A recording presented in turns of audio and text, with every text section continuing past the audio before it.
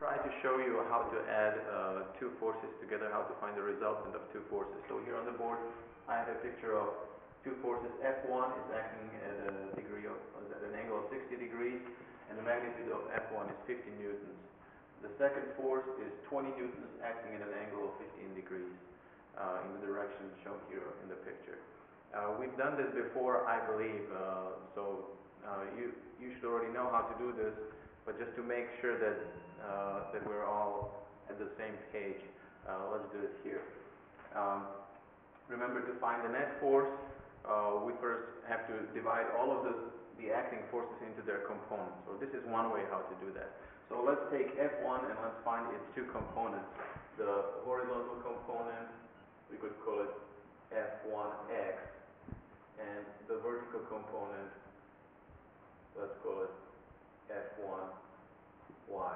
And of course we use the magnitude of F1 and the angle of 60 degrees. Make sure your calculators are set to the degree mode, not to the radian mode. So F1x from this triangle right here would be just F1 times the cosine, because this is the adjacent in that triangle. So cosine of 60 degrees. In our case, this would be 50 newtons times cosine of 60 degrees. Now, if I remember correctly, cosine of 60 degrees is 1/2. So basically, this is just 1/2 of 50 newtons, which would be 25 newtons. That's the x component. The y component is F1 times the sine of 60 degrees. So this would be 50 times sine of 60 degrees. And I believe that's square root of 3/2. I'm just going to do it here with a calculator. 50 times sine of 60. So that's about 43.3 newtons acting up. Let's just check the cosine. 50 times cosine 60. Okay, I remember it correctly. Good. So that's the x and the y component of F1. Now let's do the same thing for F2. Greg, can you throw me the red marker? The red marker. Quickly. Quickly. Good catch.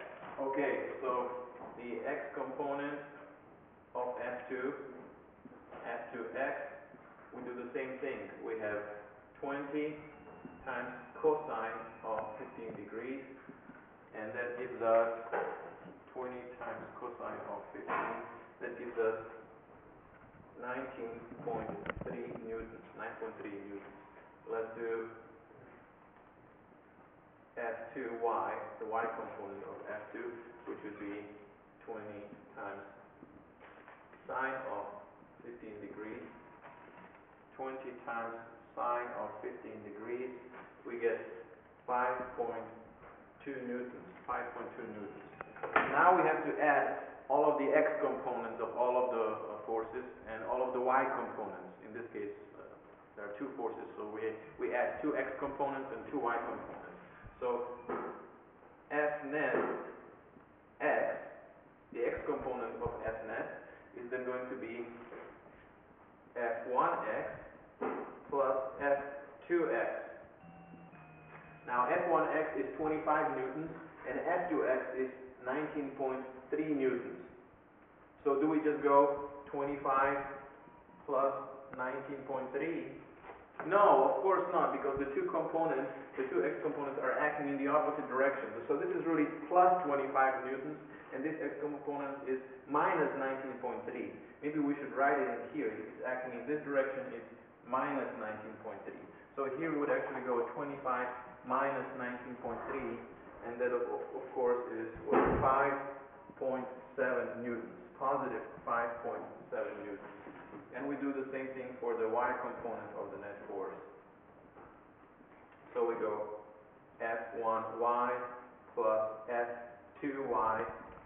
In this case, they are both in the same direction, both of those components.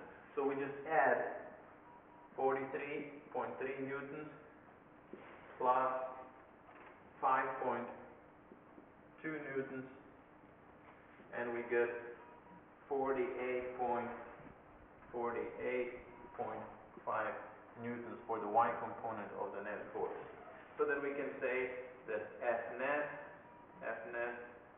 has the two components of 5.7 and 48.5 newtons. So there's the answer. Those are the components of the net force. 5.7 newtons and 48.5.